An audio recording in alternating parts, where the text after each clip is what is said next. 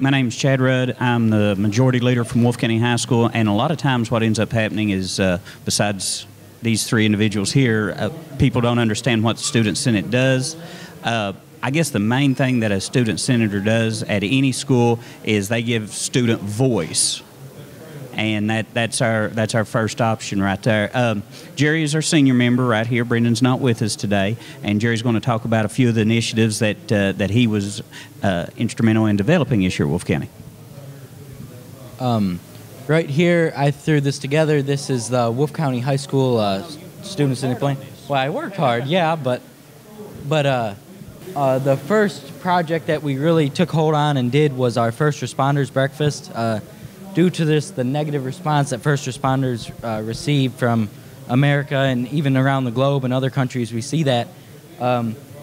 We bring them into the school, and it gives them an opportunity to speak with students and eat, and it's just a lot of fun, and it gives us an opportunity to show our appreciation for what they do. And that's a really big thing for us. And right now, this is something we're actually in the process of doing, is outside picnic area. We have a new wing put onto our building, and there's a really nice grassy area outside, and students like to go out there, and it's really nice out there. So we're teaming up with our furniture technology class group, and they are building several picnic tables to put out there, and the students will be able to sit and, you know, just do whatever they want out there. It would be nice.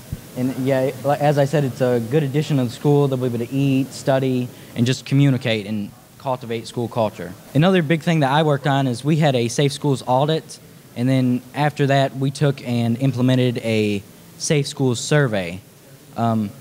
Through this survey, we just wanted to know how our school was processing all the events happening in the United States at this time, and we talked to classes individually and just to find out how they were processing it, and we reminded them on safety procedures and stuff like that. The questions pertain to how comfortable students actually were in individual parts of the building to know if there was something that we needed to address.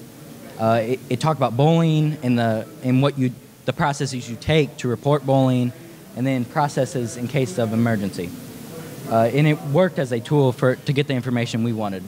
After surveying Wolfe County High School, we came to the conclusion that there were a lot of students that did not feel comfortable with the back doors being unlocked in the mornings.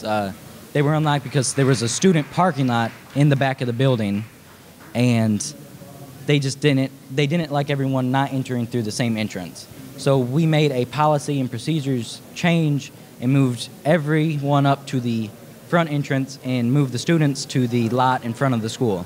So now teachers, students, and everyone entering the school has to enter through the same door. Another big thing that we're in the process of right now, and it's happening soon, is our STEM Day. STEM means science, technology, engineering, and mathematics. We're hosting a district-wide STEM Day. Elementary students will ride buses over to where it's being hosted, and they get it sorted into groups. And once in these groups, they walk around the building learning about all sorts of various subjects. They could get a lesson about anatomy and the importance of maintaining your body, and then move over and do something with drones and how the big impact that they have on the future. And it's a really incredible day. It's a lot of fun, and everyone that is involved really loves it. Yeah, one thing that I can add to that, any administrator or anything, about 4 years ago, I wanted all the students to park in the front. We have a front parking lot. So you want to talk about war. They refused to park in the gravel lot that he's talking about, right in front of the building. I mean, they absolutely refused. They fought and fought and fought.